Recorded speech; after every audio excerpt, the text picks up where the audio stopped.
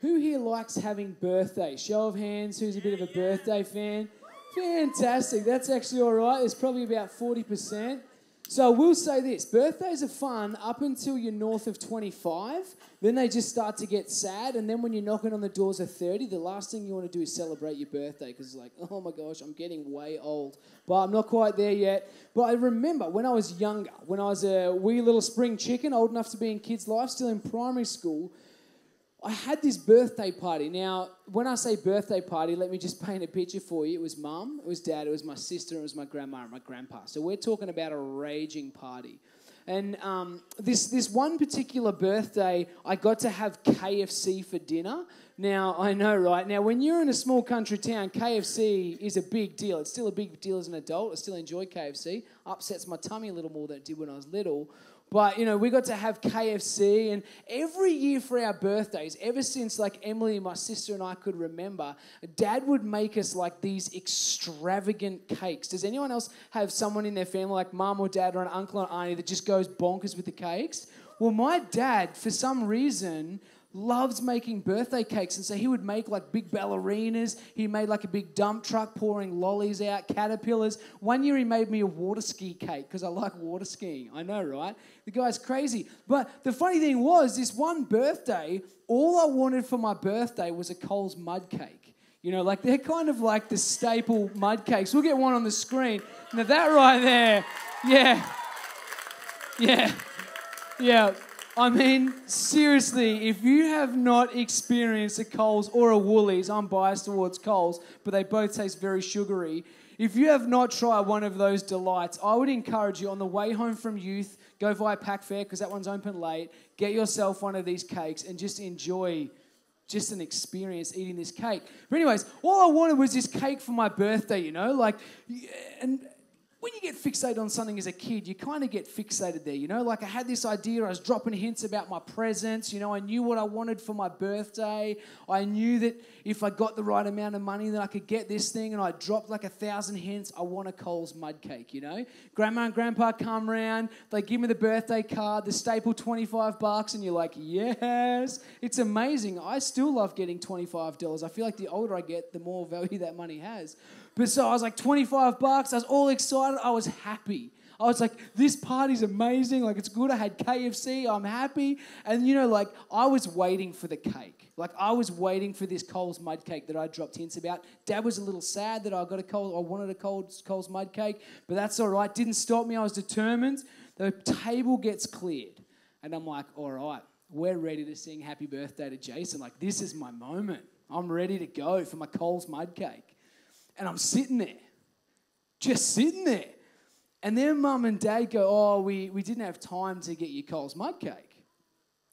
So I know, hang on, it's all right, it's okay. So I did what any 11-year-old boy would do. I burst into tears and I hid under the table. Started crying, I spat the dummy, and I was crying under the table. Now, Mum and Dad, I think were probably not thinking that was the response I was going to have because they were joking. So there's a happy ending to this story. I did get my Coles mud cake. So Mum and Dad walk back out and they're like, no, we got you a Coles mud cake. I'm like, I'm not crying. Like, you know, I'm fighting back the tears. I'm like, you were crying. I was looking for money under the table. Like, shut up. Coles mud cake. And, you know, like I was fighting back tears. I definitely did cry. It was very embarrassing. It was so weird. I cried over a cake. Anyways, I haven't quite processed that one. But, you know, so I got my Coles mud cake. I was happy again. But I thought, like, as we're talking about joy, I thought tonight I'd just help us understand that I feel like sometimes when we think about joy, we get a little bit confused with happiness. And I think happiness is a really, really good thing. But so often when we talk about happiness, it's based on these types of moments. Like I literally went from being on cloud 9 thinking I was going to buy myself this cool remote control car for $25. Next minute, I'm under the table, bawling my eyes out because I didn't get a Coles mud cake. Then I'm happy again. I'm fighting back happy tears. You know, like it's this sort of like... happiness can sometimes be a bit bipolar. Like we kind of just feel like in and out in an instant, things are happy and then things are sad. It's like no birthday cake, you know, you start crying. That's rightly so. You know, someone compliments you, someone says, hey, you look good today. All of a sudden you're like, yeah, I feel happy right now. You know, if someone came up to you and said, hey, mate, you got a face like a twisted gum boot, you'd be like, wow, thank you so much for that. That would not make you feel good. Also, never ever tell someone that. That's not an endearing comment. You know, when your footy team wins, you're happy until they lose. Just think about this. When we talk about happiness, happiness is so often based on something that is out of our control. Our happiness is dependent on things from from outside. Often that's the case. You know, your favorite song gets played here at youth, so it's like, I am happy. You know, that song that we've played 3 weeks in a row, and you're like, oh my gosh, get a new song. It's like, I am sad. As I say, happiness is something that can come and go in a minute. It can be a little bit bipolar. It's a little bit up and down. It's $25 in your hand and you are happy as. Then the next minute you're not getting a mud cake and you're sad. Now, our understanding of happiness can be very, very turbulent. I think for Christians and non-Christians, all of us in the room, all of us right here on planet Earth right now, I think that when we think about joy and happiness, we get confused, but I actually think we only really know how to hover in the happiness zone. Now, there's nothing wrong with being happy. I have to specify that. I love being happy. I love Coles mud cakes. They still make me happy. I love KFC. It makes me happy. You know, there's things in my life that make me happy. So I'm not saying that happiness is a bad thing. But I believe that the pursuit of happiness that we have, that there's something below that. That our desire to be happy, this temporary moment, I believe that if we can scratch down the surface a bit further, go from happiness, I think that that's when we begin to find joy. And joy is just that next level down. It's that depth in which it's kind of like we don't feel as swayed. It's like life doesn't feel so turbulent and so like all over the place. It just seems like joy is this thing where it almost seems a little more stable. There's a quote by a band called Ren Collective, and they say this: happiness is smiling when the sun's out and joy is dancing in the downpour. I love that. So happiness is smiling when the sun's out. So when things are swinging in your favor, it's good. That's happiness. But joy is dancing in the downpour. So when that sun's not shining, how do we respond? In all of life, how do we respond? You know, there's a couple in our church called John and Ellen Morris. Has anyone ever met the Morrises, John and Ellen? Fantastic. So they're like a half American, half Norwegian, half Australian. I realise that's thirds. Good maths, Jason. So we'll go thirds of all of those. They kind of have like this beautiful, confusing accent. You're kind of like, I don't know what it is, but it's really cool. I want to learn it. But the Morris family are a family who I think understand joy in a way that I'm like, that's captivating. You see, when I go around to the Morris' house, they kind of have a bit of an open door policy. You can kind of just go around there and enjoy your feed with the family. If you want to know where the address is, let me know afterwards. No, don't actually. That would freak them out. They would actually probably love it. That's the worst thing. They're so happy, right? They're so filled with joy. And you go around there and they have 3 little kids and like, you know, you're just a part of everything that goes on in their house. You know, when things are going well, when the kids are enjoying your company and it's all just happiness and joy, it's good. But then in those moments where things aren't so good in the Morris household, you know, when kids get sick and kids get grumpy, John and Alan are still filled with this joy. You know, sometimes when family stuff's going down with the Morrises, they're just filled with joy. There's something there that I'm like, I think they understand this quote that happiness is smiling when the sun's out, but joy is dancing in the downpour. I think the Morris family have understood dancing in the downpour. And if you ever see them around the courtyard, trust me, you cannot miss them. They're just a bundle of joy, both of them. It's great. But I think we need to ask ourselves the question, like, why do they live and feel that way? So when we think about people, when we think about happiness being this level, but then we look at joy, it's something being a little deeper. Something being a little deeper. This whole series has been about going deeper. It's been about us looking at what the world says. This whole idea of us winning at life. The whole idea of us winning at life, it's not actually about us. It's about what Jesus has done. I think the Morrises understand that so beautifully. I just think there's a joy in their household. There's a joy in the Lord. They know who their Creator is. They understand God's grace. They understand the love that I preached about a few weeks ago when I said love is not about whether you do or don't get a rose, but it's about the sacrifice that Jesus made on the cross. John and Ellen understand that. They understand what it means for them to be forgiven by the sins they have committed and the ones that they will commit. They understand the grace of God, and because of that, there's just a joy outpouring in them. There's something that just captures you when you're around them. Through God's grace and what Jesus did on the cross, the Morrises are no longer searching for happiness. They've found a well of joy. And my hope and my prayer is that tonight, throughout this series, as we wrap up this Win series, my hope and my prayer is that we can all find a source of joy. We can all be reminded of the things in our life that are going to bring us joy, that are going to fill us with joy. We as Christians, our souls, those of us who don't yet know Jesus, those of you, I shouldn't use inclusive language there, those of you who don't know Jesus, whoops, there's something that our soul is longing for, something below the depths of happiness. Happiness is a good thing, but it comes and goes in a moment. But joy, if we can grasp the concept of joy, if we can understand what it means, then there's something that our soul has been craving and we can find it. And our life can be changed because of it. We need to learn how to dance in the rain. We as Christians, we need to learn how to dance in the rain, smile at the sunshine, but then learn how to dance in the rain.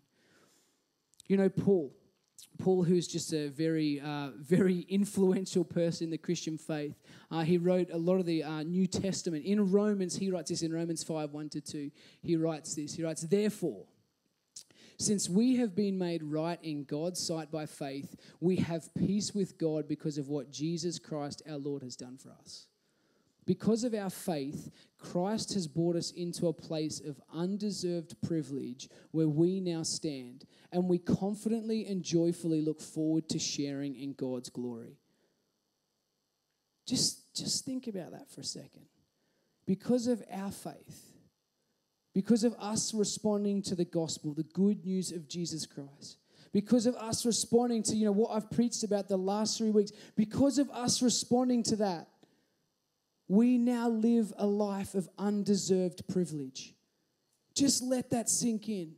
For the rest of your life here on earth and eternity, you are going to live a life of undeserved privilege. That's the message of grace, that we don't deserve it, but we get it anyway. Because of this undeserved privilege, we can look confidently and joyfully, that key word, joyfully, look forward to sharing in God's glory. So what does this look like? What does it mean for us as Christians living in 2020? I nearly said 2021 then. Oh my gosh, I fast forwarded a year. In the year 2020, what does that look like for us? It means in all things we find joy. We don't try and feel temporary happiness. And once again, happiness is fine. It's good, but happiness will run out. It changes like that. It's 1 minute we're celebrating $25 in a birthday card. The next minute we're crying over a cake. But when we actually learn to understand joy, there's something deeper about that. It's us learning to understand, to find joy in things. It means that when we can see God's hand at work in our life, whether it be the smallest thing, whether, we've been praying for an opportunity, whether we've been praying, hey, God, I pray that, someone asked me about faith. I pray that you give me the courage to share my faith. Whether, we see God's hand at work in that moment, it's us responding in joy and going, God, thank you. I can see you working in my life. When we pray, what we see is the most simplistic and basic prayers. The prayers that we're like, I would never pray that out loud because it seems so simple. When we see God answer those prayers, often not in the ways that we want it, but when we see God answer those prayers, we respond in joy, in gratitude, because we have a peace that God is with us, that God hears the cries of our heart. God hears even the most simplistic prayers. It means that when we're anxious in a moment, when we're tense, when we're just not feeling great, and we just feel the peace of God, maybe in the smallest way, but in that moment, we respond with joy. When we feel God's calming hand over our life, we respond with joy, not with fake happiness, but with joy. It means that if things aren't going well, now we have to listen, so I have to be careful how I say this. We rejoice in the midst of our suffering, but not in our suffering. So it's really important. So I'm going to say that again. We rejoice in the midst of our suffering, but not in our suffering. So when I say that, I mean we don't go around being like, yeah, I'm happy, like suffering, yeah. We don't do that. I mean, go nuts if you want to. I don't think that's not what God wants. But God wants us to rejoice in those moments when things get hard. God wants us to rejoice that we know that God is with us. That even in those hard, heavy, dense times, God might actually be doing something. So we rejoice in the midst of our suffering, but not in our suffering. It's really important that we just understand that. You know, Paul goes on to talk about this. He goes on to talk about a little bit about the suffering. In those moments where it's kind of like, oh, I don't know how this is going to go. How should we respond? And we read on from chapter 3. It says this, we can rejoice too when we run into problems and trials, for we know that they help us develop endurance. And endurance develops strength of character. And character strengthens our confident hope of salvation. Read this next line. And this will not lead to disappointment, for we know how dearly God loves us, because he has given us the Holy Spirit to fill our hearts with love. And then when we read on in verse 11, I haven't got it up there, but it says this, so now we can rejoice in our wonderful new relationship. So Paul's saying once we understand our relationship with God, then we need to turn and we need to rejoice. We need to find this joy in this peace and the hope that we have in the gospel. He says, so now we can rejoice in our wonderful new relationship with God because our Lord Jesus Christ has made us friends of God. Jesus Christ made us friends of God. I think that's such a beautiful thing. That's something, honestly, if we're Christians, that's something that we need to be filled with joy about. Joy does not mean a fake smile. Joy doesn't mean every day we can't be sad. Joy doesn't mean we don't cry, even when it's a mud cake. You know, joy doesn't mean that we ignorantly run through our life going, I'm happy, happy, happy, happy. Everything's fine. Everything's roses. Nothing ever goes wrong. Oh, I'm happy. Oh. Joy means instead of us banking on happiness, we remember whose we are and what he did for us on the cross. So that's what joy means. Joy means instead of banking on happiness, we remember whose we are and what he did for us on the cross. It means that we embrace happiness when it comes our way. When happiness comes our way, it means that we embrace it with open arms, but we don't let it control our life. That's the trick with happiness. As I say, it comes and goes in a moment, and so often it can be so determined on what's happening around us. Happiness when it comes is great, but we can't let it be the thing that controls our life. There needs to be a deeper source. We need to dig deeper. We need to find our identity, our sense of joy in something deeper than material, simple, happy little go easy things. We need to find a joy in the gospel. And those of us who are Christians right now, we should just be doing cartwheels in our heart because we're reminded of what Jesus Christ did on the cross for us. We've been reminded for the last 3 weeks what it means to win at life, what it looks like to win at life. And it means that Jesus already won it for us. And now we just get to celebrate with him. We just get to enjoy the fruits of Jesus' labor. It means that we cling on to hope in the gospel when we feel like we've got nothing else to cling on to. That's what joy looks like. Joy isn't simply a smile. Joy is an attitude our soul has. It means that when life's tough, we don't ignorantly go, well, life's going well. In those moments of heaviness and hardness, it means we acknowledge it, but we find comfort in what God is doing. We find comfort in that God is right there with us. That's where our joy should come from. You know, Rick Warren, who's a pastor over in America, he's one of the big pastors over in America, a huge church over there. He's someone who, honestly, he has every right to be a sour person. Life has not always been easy for Rick Warren. He's had some really, really hard times, but Rick Warren just has this beautiful quote around joy. And he says this, joy is the settled assurance that God is in control of all the details of my life. The quiet confidence that ultimately everything is going to be all right.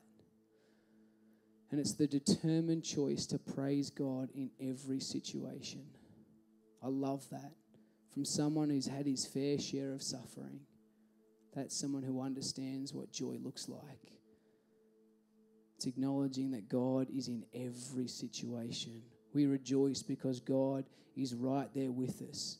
That in those moments where we just feel like life is heavy and things aren't going our way, that as Paul says in God's word, in the Bible, Paul says that in those moments we are to rejoice in our suffering. We're to rejoice in our hardship because it's building something in us. It's building endurance. It's helping develop our character, and it's giving us an even stronger faith in our salvation. So these things that in life that may not seem like they're going well, they're actually helping us go a little bit deeper in our faith. You know, for me, a really real example of what joy in not a great time looks like was last year. My uncle passed away really suddenly. And honestly, in a way that surprised all of us. It was really hard on our family. And I remember going down for the funeral and then coming back to youth and knowing that night at youth when I got back up onto the Gold Coast, we were actually doing a panel on mental health. And I remember just thinking, there is no way, after what's been going on in our family the last week, there's no way that I can do this. I just remember thinking, like, it almost seems cruel. But it was interesting because that night, you know, there's emotions going on in my heart and I'm wrestling with my own stuff. And then I remember jumping up and I just felt this peace of God, and I had this moment where I felt like God was teaching me so much about listening.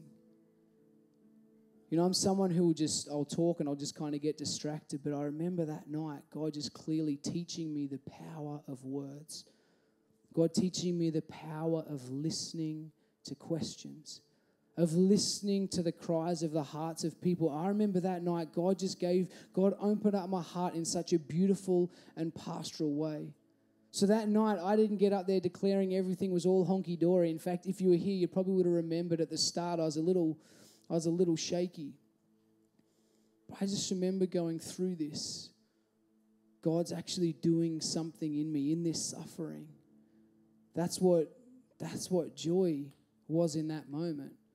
It wasn't me laughing. It wasn't me being happy. It wasn't me, getting happy over a $25 note or whatever it was. It was about me going, I'm rejoicing because in this hard time in my life, this hard time in my family's life, God is teaching me so much.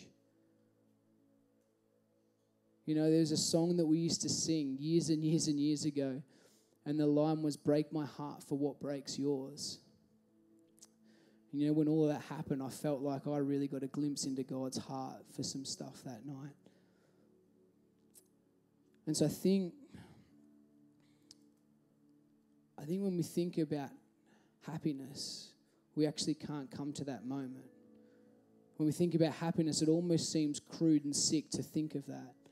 When we think about joy, when we think about rejoicing in what the Father is doing, there's something that disarms us. There's something in those moments that when life is just heavy, it's hard, that even in those moments we're reminded of what Jesus did on the cross for us. We're reminded of the love of the Father. We're reminded that in these moments of just heaviness, that God is right there sitting with us. That God is giving us a giant big bear hug, telling us he loves us. I'm sure if God could give hugs, he would give big bear hugs. I'm convinced. It probably says it in the Bible somewhere, I don't know.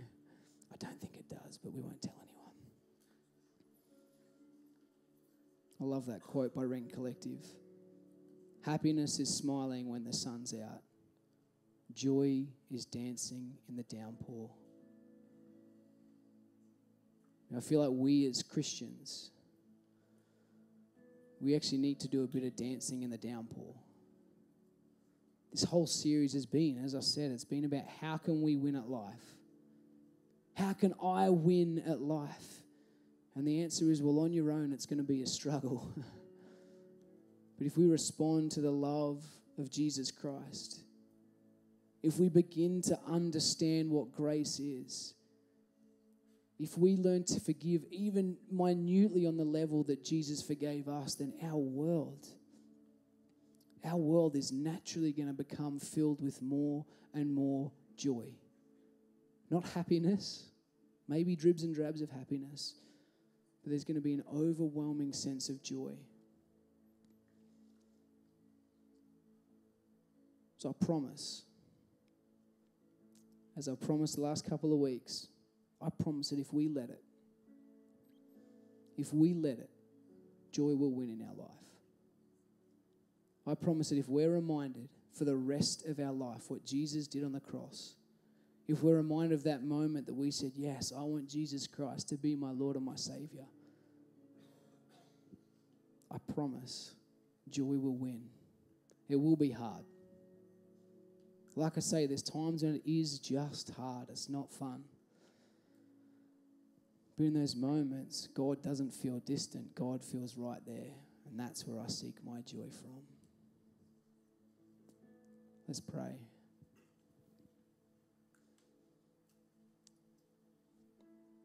God, firstly, I just thank you for happiness. God, I thank you that in just the everyday things, God, there's things that you put in our world to just give us just a taste, just a sample of what real joy might look like. But God, I want to pray. God, I pray that tonight we grasp the concept of what joy is.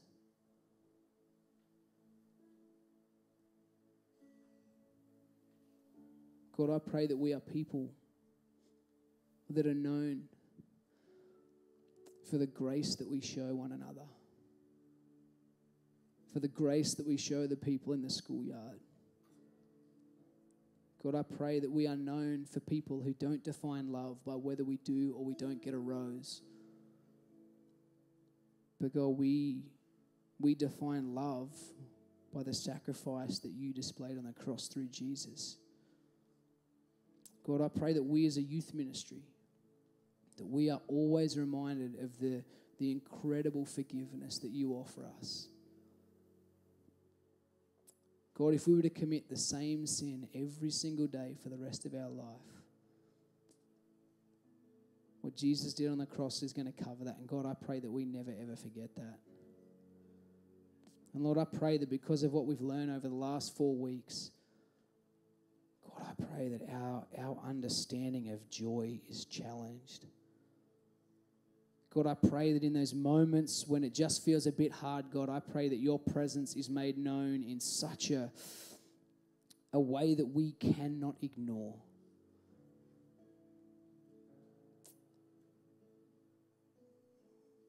God, I ultimately pray that, God, we just get it. Lord, that we get that you love us. God, I pray that our lives are transformed. Lord, as it says on our church as we walk in, more people, more like Jesus.